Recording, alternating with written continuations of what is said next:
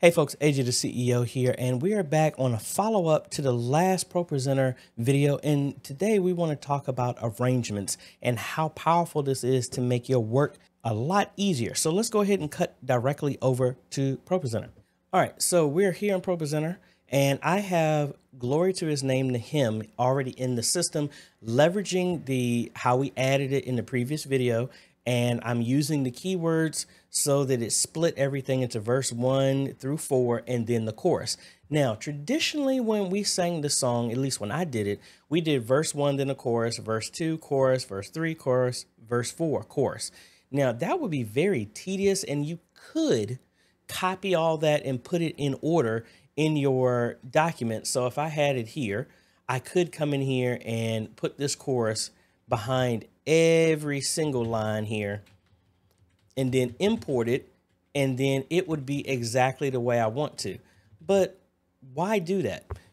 You want to save yourself some time. So that's where arrangements come into play. If we come up here and click the little arrangements button here, you have the master. So for me, the master would be, I put in the traditional, how I just cut and paste this or typed it in. Now, instead, as you see, it has separated all of our groups at the top. So I want to come in here and say, I'll call this new arrangement traditional, because typically this is how this song would be done. And my mic keeps falling down. So as you can see, it copied everything down here and it doesn't look any different, but I can come in here, take the chorus and drag it to each location. And now it has automatically put everything where I need to. So instead of me editing all of these sections, I only have to edit the group, and then the group can be sorted in any direction. Say, again, as a choir director, say I want to do something unique, and maybe I want to do verse 1, 2, then chorus, then 3 chorus, then verse 4, then chorus. I can make any arrangement that I want in this. Now, the powerful thing with this isn't just for songs. Arrangements can go for anything. So let me show you what we can do. Let's make a new presentation and let's call it intro, outro. Now I'm going to go ahead and leverage some of the assets from the OBS bundle.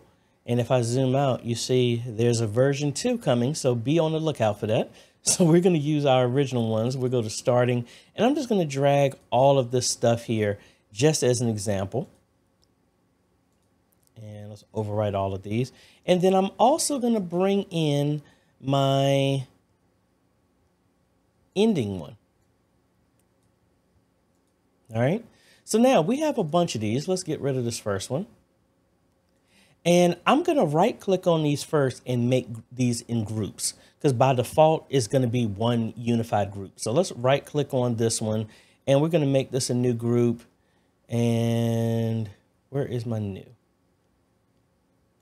I'm going to do edit, and we're going to call this pre-service. And then we're going to, I don't know, we'll call this one ending. And I'm just going to make up a bunch of these. So I'll just say, well, actually, let's pull in some other ones so we can actually leverage this. Let's do our online giving. And I'm just going to use this because this will make this easier to use. And let's go and remove some of these. And I'm going to add one more, and I'm going to use my technical issues one.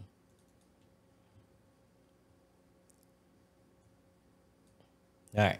So we got a bunch of these. So let's go ahead and do this. Name this group here. Giving, gave me a crazy name. Let's edit that again. We'll just call it just giving, not giving pre-service. And we'll right click on this one, name this group, and I'll just call this one issues.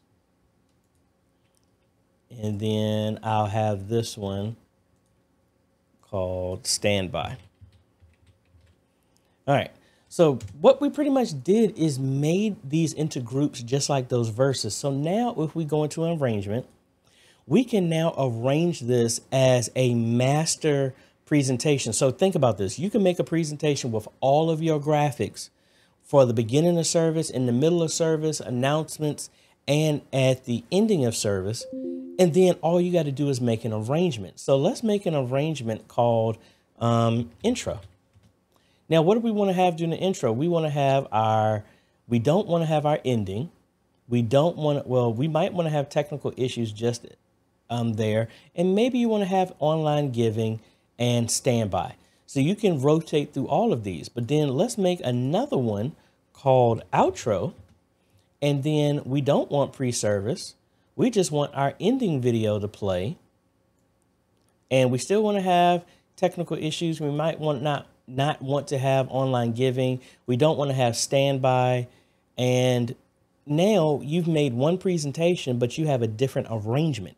So now if we come in here and go to our regular service outline here under default here and say, this is our stuff here, we can come in here and hit Control F. We're going to go to our intro, outro, and see it's set as outro. So we can move this here, but then also move it at before service. So now if we come in here, we're going to change this arrangement to intro. So now you see here in our outline, our digital church program, we're using the same presentation, but we're using the intro arrangement here. But then at the ending, we're using the same presentation, but we're using the outro presentation. So I hope that helps. And again, let's go ahead and add